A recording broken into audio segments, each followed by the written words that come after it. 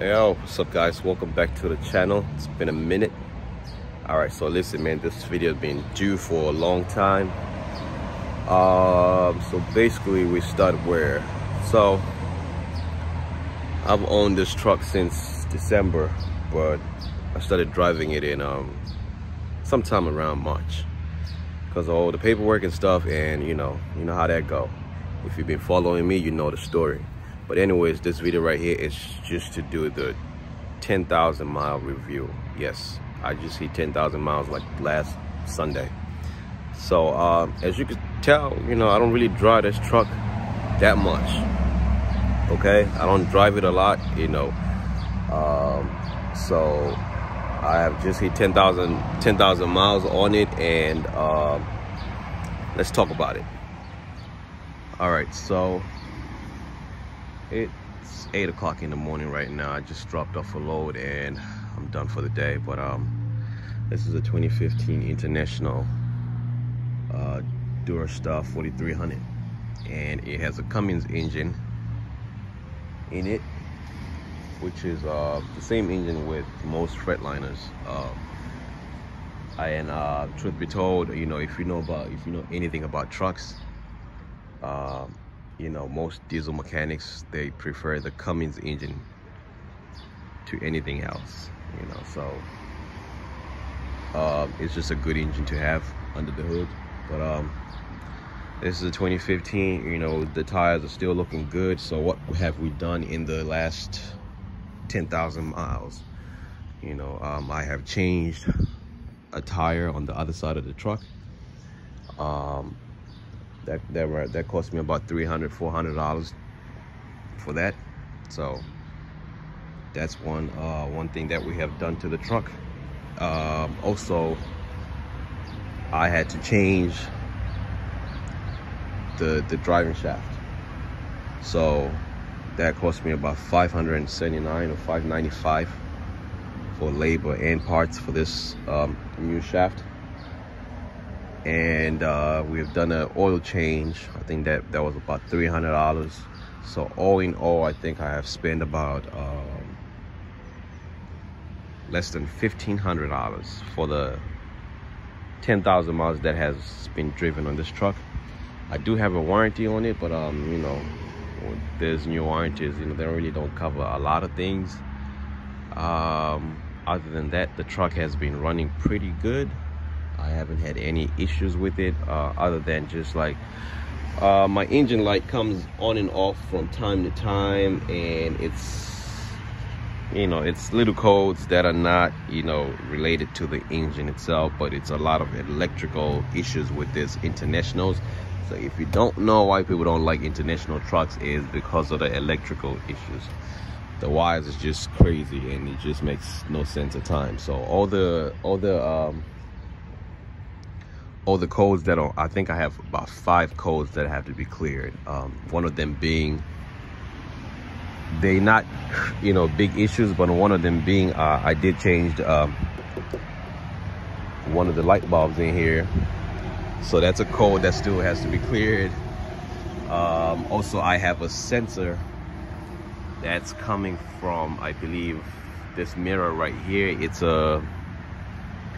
some temperature sensor, so that's the only code that always throws up every time I drive it closer. And it's weird because it always tends on when I come back from this one location that's closer to the ocean. So I don't know what it has to do with the temperature wise, but I just figured it out yesterday when it came back on, and I was like, it's so weird that every time I'm coming back from this location, this code comes back on. So it's all about temperature. So I have to try to stay away from the ocean and my light won't come on. So I don't know, eventually I think it's just a sensor issue. So if I could change that sensor or whatever, maybe it's just the covering in that mirror, it has to change, whatever. But it's not something that's important right now. It comes on, it goes off, after maybe 100 miles driven. So I'm not too worried about that. So other than that, my first 10,000 miles with this truck have been, you know, really good. I love driving this truck. You know, one thing I have an issue though, the speedometer, it gets up to about 70 miles per hour. Like I think it's something that they did, you know, that you don't get to the maximum speed of 85. So I might have to get that checked into maybe a computer hookup, and they could change that. Let me know in the comment section if you know what I'm talking about. When you rent a truck from Penske sets their trucks to either 65 or 70 miles per hour. That's the most you could drive.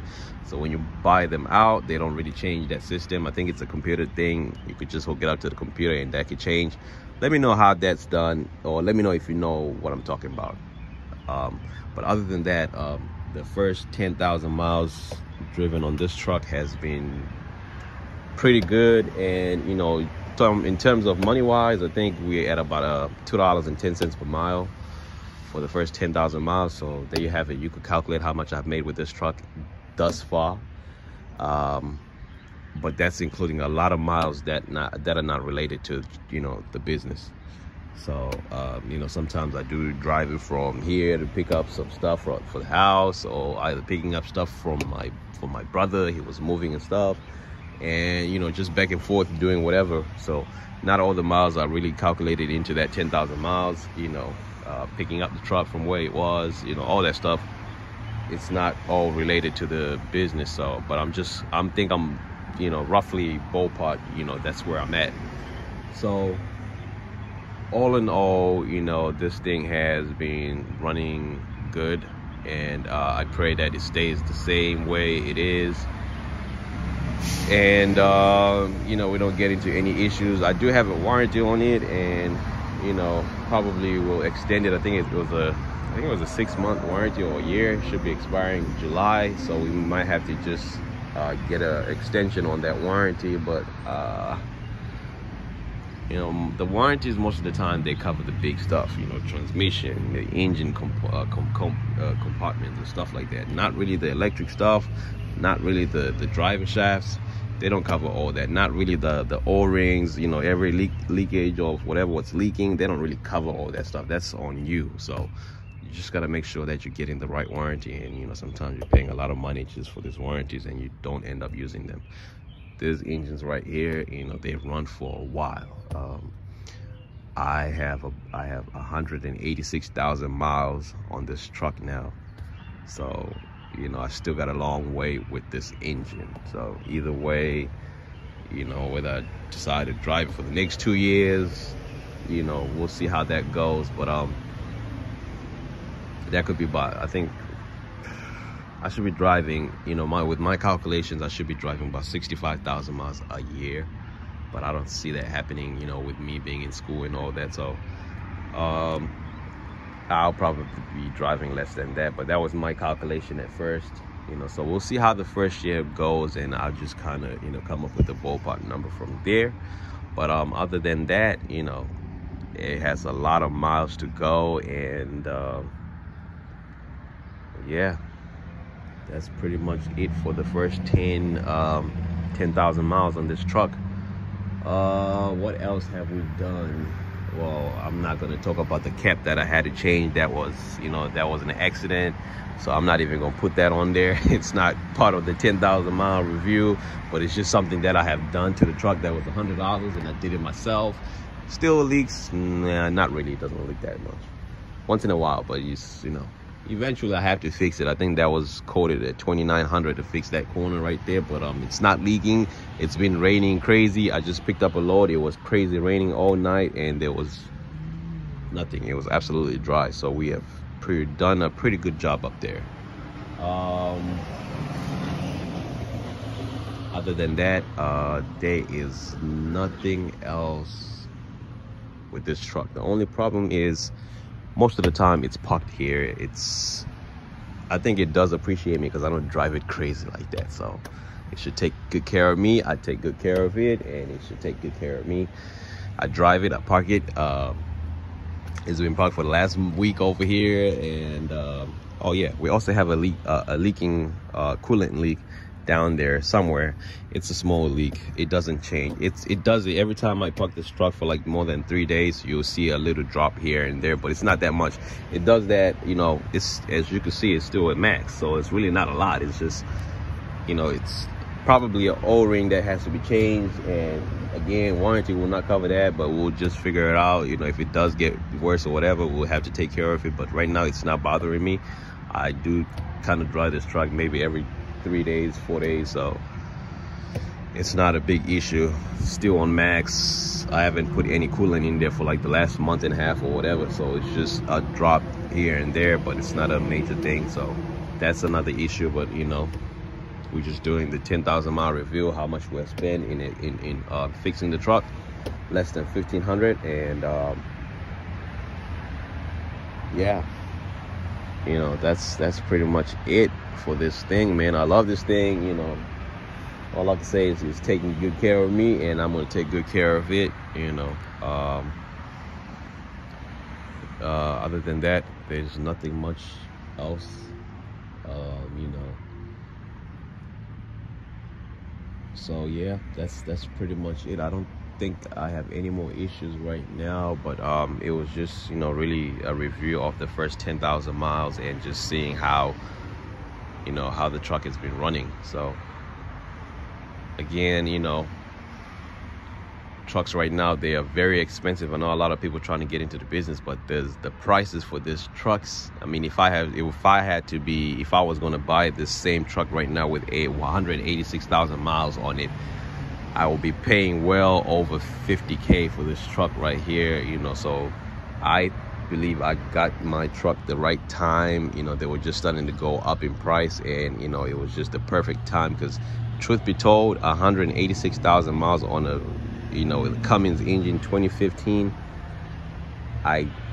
yeah, I could definitely pay 50K right now for a truck like that. So yeah, you know, other than that, you know, as long as it's running and nothing, you know, nothing else comes up, we should be in business for a long time.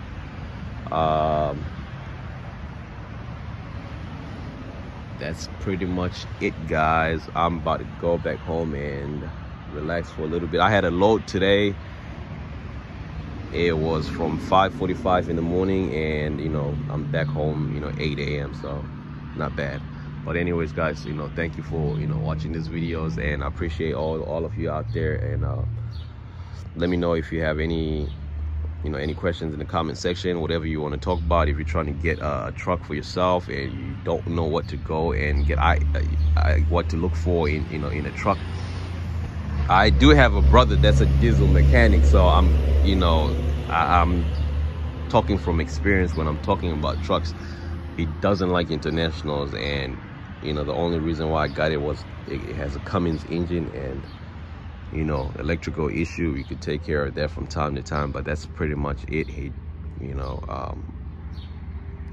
so yeah, don't just go and get the Max Force whatever engines in the international. Those are crap, okay, rubbish.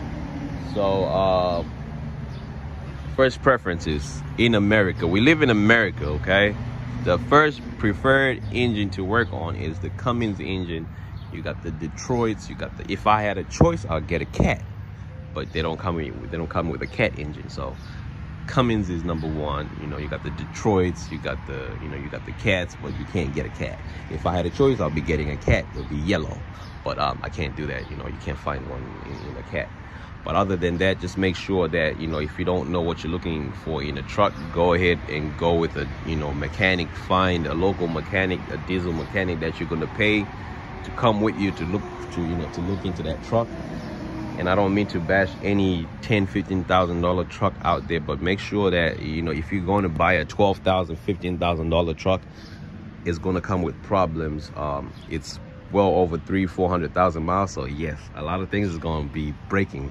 So go with a mechanic so they could look it up before you purchase it. Because yes, you could be buying $12,000-$15,000, but you're gonna be putting another, you know, $5,000 to $10,000 in it before you even start to make money with the truck. So would you rather spend $30,000 or 15 and add more money. Like, you're gonna have to have a lot of money on the side. Just make sure that if you don't know anything about these trucks, go ahead and get you a diesel mechanic and go with him. Pay him for the day, whatever it is, and go with him.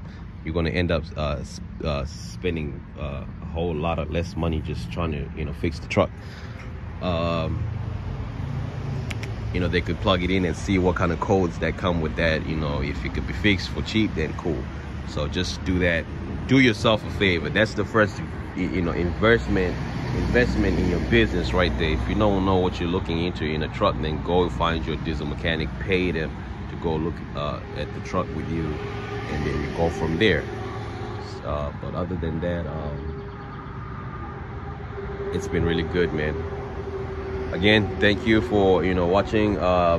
If you like the content that I'm putting out, you know, subscribe to the channel. You know, hit that notification button. You know, I sometimes I do read my comments. You know, I have my Instagram.